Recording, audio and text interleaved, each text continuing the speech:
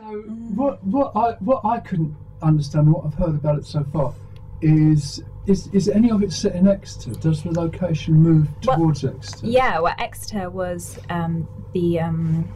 what's the words? Exeter was the I can't think of the word, but the regional hub. Yes, the regional hub of the West, and so they were marching up there to try and gather forces from there, because if they could, and that was the only place that wasn't succumbing to, that wasn't joining this protest in trying to save their old ways, and they thought if they could take their demands through there and gather reinforcements, that would hugely support their cause, and then they could continue up to London and take their demands to be listened to be able to preserve their traditions and their way of life.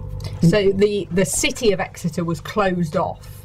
The people in charge of Exeter had closed the city walls and wouldn't let these marching protesters in. No. So is the play set in Exeter? So the play moves. The play starts in Poundstock, and then you hear the stories of the people who went on this march. The news is brought back to Poundstock, so you hear of things in Exeter, things in Stamford Courtney, but Poundstock is the hub.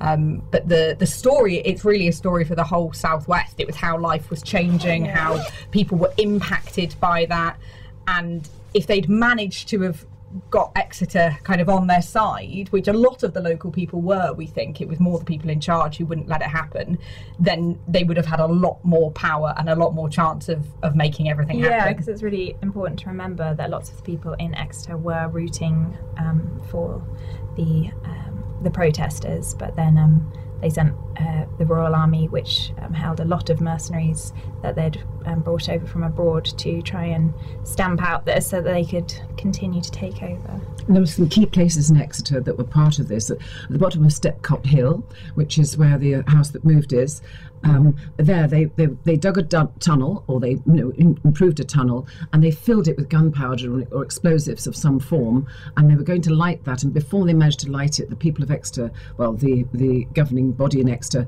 had actually poured water down the hill, and it stopped it from happening. So that would have been one of the key entries they need. And then at where the college is, it was St David's Hill, was it? St David's Hill.